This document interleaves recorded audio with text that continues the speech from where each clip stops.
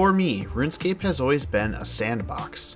Not just a game, but rather an adventure for which you have to craft your own path. Of the 17 years I've been playing, I've rarely played without some self-imposed restrictions. Whether this took the form of a time-locked Ironman account or a simple pure, I've always strove to see which boundaries I could break by limiting which content I can access. And nothing has interested me more than one of the oldest self-limiting account concepts in the game, the humble level 3 skiller. I created my first skiller account way back in 2007. This was back in the good old days, when there was very much no meta to level skills and the game was much more mysterious. I leveled this account reasonably successfully, but eventually caved and turned it into a regular account by leveling combat. It wasn't until old school release that I returned to my old ways and recreated my skiller main, which to this day is my most progressed RuneScape account. With 2,500 hours, the skiller is nearly maxed, with self-funded 99s such as construction and herbivore. I could go ahead and just finish this account, but instead I've become interested in taking things to the next level. Meet my new level 3 skiller hardcore Ironman account.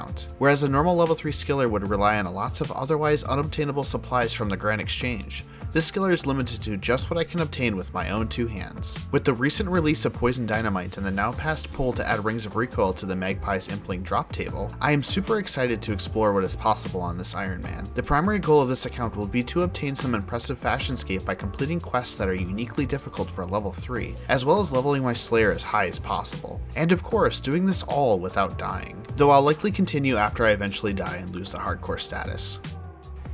No trading, no combat skills, no dying. Welcome to Let's Build a Level 3 Ironman.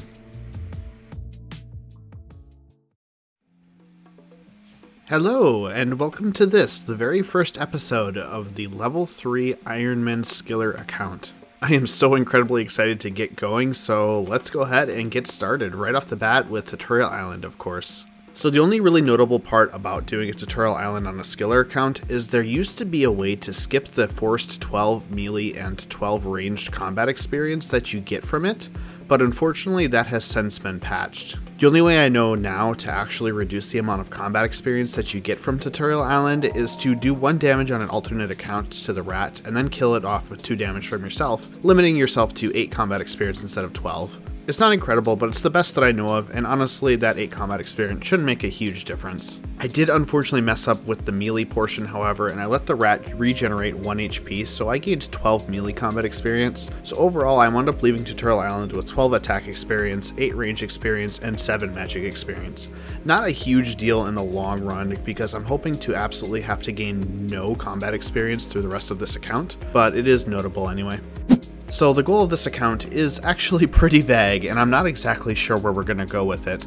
I do know I want to complete some difficult quests for a skiller, as well as get my skills really high, including Slayer, but I'm not exactly sure how we're going to get there. I do think that the first really good stopping off point is going to be to unlock Poison Dynamite. If you're not aware, Poison Dynamite is an item released recently that allows you to do damage to an NPC without gaining any combat experience. It has a lot of limitations that I'll get into later, but it'll be key for us for defeating many encounters that will come in the future. Unfortunately, on an Ironman account, this Poison Dynamite is less than trivial to get. We basically need to grow the belladonna ourselves, which requires 63 farming. Otherwise, we could purchase the dynamite, but we also do need 42 woodcutting, 42 mining in order to craft it, which will save a lot of money, and I will be getting those requirements. Also, in addition to this, because the Rings of Recoil from Magpie Implings question passed the poll recently, I will want to get 65 Hunter to be able to catch those as well whenever that update is released. So that means our primary goals here in the beginning will be 63 farming and 65 Hunter, and getting a lot of unlocks along the way that will help us a lot. So let's go ahead and wrap up Tutorial Island here, and let's get started on our journey. So of course, like any good Ironman, the first thing I did after getting off of Tutorial Island is get 5 Thieving. 5 Thieving is such a helpful unlock to get right away because cake stalls are just overpowered in terms of early game food. And actually cakes will become a staple food for us going forward, probably for most of the length of this account. The fact that they heal 4 HP per bite, giving us 12 HP healing per slot is really good when we're capped at 10 HP. Thankfully, the starting food that I got from Tutorial Island was just enough to get to 5 Thieving on the men here in Lumbridge, so that didn't take too long.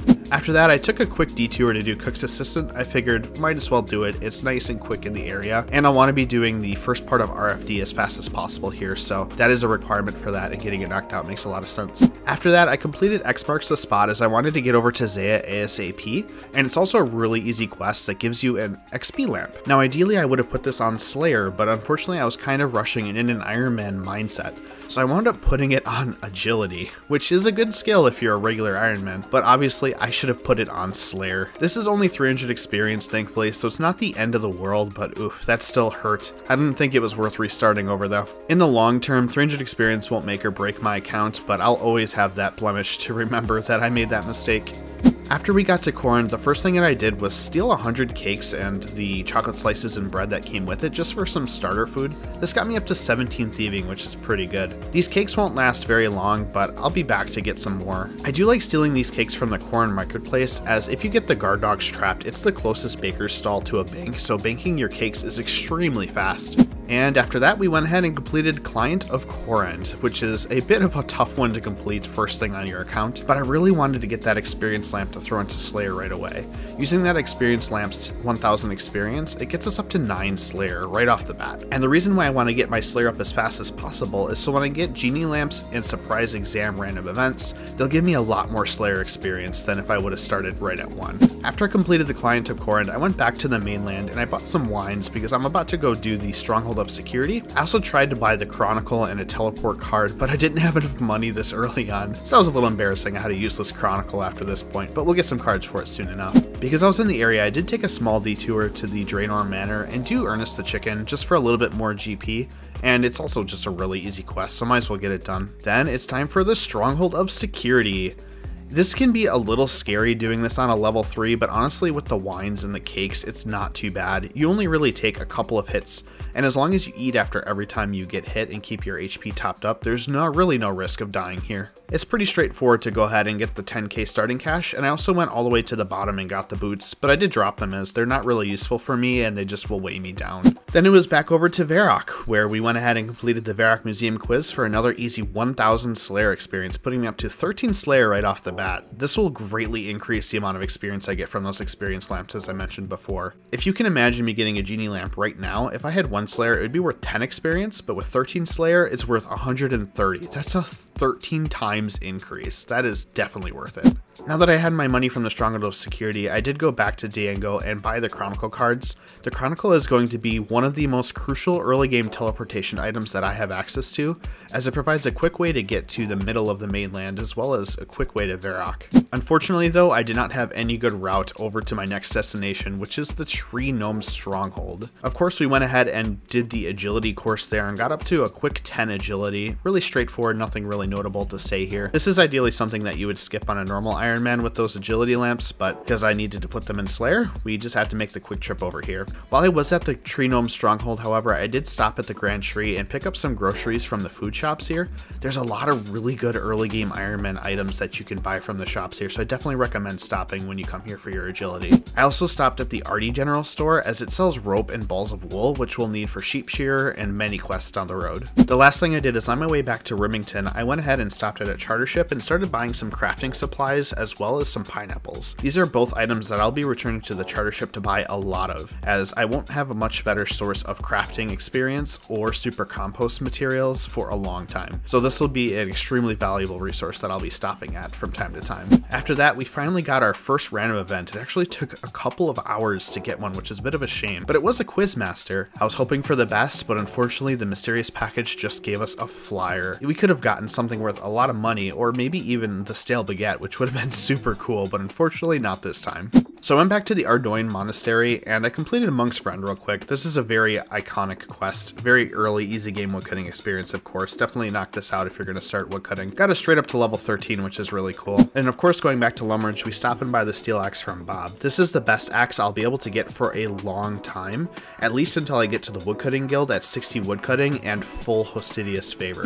Before I actually did any woodcutting though, I went ahead and stopped at the Draenor rooftop up and got my agility all the way up to level 30. You might be wondering why I stayed at Draenor until level 30, and that's because it's actually the same amount of experience per hour as Alcarid, but it's a little bit more consistent because you don't run out of run energy. This wound up taking a little while, but it's pretty much the best next stop for us, as agility will provide a massive run energy recharge boost, and I'll need that as much as I possibly can because run recharge items are a long way off on this account. After that, I just stayed in the Draenor area and got my fire making up to 30, and now this is probably where you're wondering, am I going to be going to the Winter Tot right away? And the answer is actually no. Because I'm a level 3 skiller, there's not really any reason to rush to Winter Tot. I'm always going to be 10 HP, so whether I do it early or late, it doesn't really matter. And I might as well do it later because the drops get a lot better as your total level and your associated skill levels rise. So while the money would be really nice from the Winter Tot, it's not worth going to right now. The other reason is I have no transportation methods there except for walking,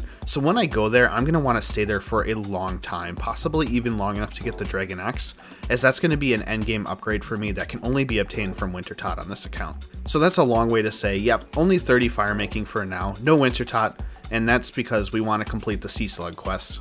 On the way back to complete Sea Slug, I did go ahead and complete Plague City as I had all the required items for it now, and it gives a nice mining experience boost. I'll also need access to the city of West Ardoin so that I can go ahead and drop off cats that I'll start raising here pretty soon. So raising cats is kind of interesting to do on a level 3 Ironman Skiller because obviously I can't use the death runes for myself, but I can actually sell them and they're worth about 10k per cat. So I'll be raising cash just as a little bit of a passive money maker on the side. After I'm able to complete the Artie Easy Diary, which is also quite a ways off, I will be able to sell them for about 20k per cat. So it will really add up over time. The last thing I did before heading over to complete Sea Slug is stop and get Boots of Lightness from the dungeon just north of Ardoin. These are a really easy to get upgrade that will help with my run energy quite a bit. And then of course finally completed Sea Slug for the massive fishing XP boost. This is a huge quest to complete early on, as early game fishing is terrible, so I definitely recommend completing it. So of course, completing Sea Slug, the natural next step is actually to complete Fishing Contest, another easy fishing quest that gives a nice little fishing boost.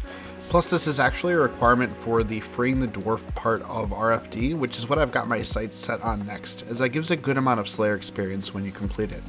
After the fishing contest, I took a little detour to the Cather Beach to get just a couple cooking levels for RFD, as I needed 7 cooking in order to make the Fruit Blast required for that first part. Unfortunately, I did not get all the supplies I needed for the Fruit Blast while I was in the Tree Gnome Stronghold before, so I had to make the trek all the way back and buy those, but making the actual Fruit Blast was pretty easy, and now I should have all the supplies I need for RFD Part 1. But unfortunately, it turns out that you actually need 10 cooking to make the Dirty Blast for the RFT Part 1, which I didn't actually realize. It seems kind of funny to me that you need higher cooking to combine a bunch of trash into a drink than it is to just make the drink the right way the first time. But unfortunately, that's what we need. So I did have to go ahead and take a detour again and realize that I needed to still complete Gertrude's cat to start raising those cats I mentioned before. Thankfully, Gertrude's cat gives you a decent amount of cooking experience as a reward, so that was enough to push us over the 10 requirement for that first part of RFD. So thankfully, with that in tow, we were able to return back to Lumbridge and complete the first part of RFD, watching the world's longest cutscene and unlocking the Freeing the Mountain Dwarf part of the quest. That part of the quest is really straightforward and easy, not a whole lot to say about it, just gathering some items and bringing them to the correct places. I did unfortunately forget my gloves the first time I made the rock cake, so I wasn't able to pick it up and it despawned. So don't forget your gloves the first time you do this quest. So I returned with some gloves and was able to pick up the rock cake. Now normally what you need is ice gloves or to go kill an ice fiend with this rock cake in order to cool it down to give to the dwarf in Lumbridge. But you can also just wait 5 hours for it to cool down, so that's the option that I took instead. I got a lot of other progress done in the meantime, but it unfortunately means we won't be able to actually finish freeing the Mountain Dwarf for quite some time. Obviously, I don't really have the ability to get ice gloves at this point. I will eventually, though. And I don't want to kill an ice fiend right now either. Now, I did get a few things done while I was waiting for the rock cake to cool down, the first of which was completing Haziel Cult. Now, I did do the evil path for this, as it doesn't require you to kill anyone, but the good path requires you to kill a level 13 NPC, so the evil path is a much better fit for me, unfortunately. After that, I had to thieve a couple more cakes in order to get 21 thieving for Travel Totem, but after that I was able to complete that quest no problem as well, and got another extra little thieving boost from it. So one thing I definitely want to keep doing is getting my thieving up, and the next best method for me to do so is fruit stalls in Hosidius, which of course require a little bit of favor. So I went ahead and started pushing the plows in Osidious in order to get up to 5% favor, where I could start turning in sulfurous compost in order to get favor a lot faster.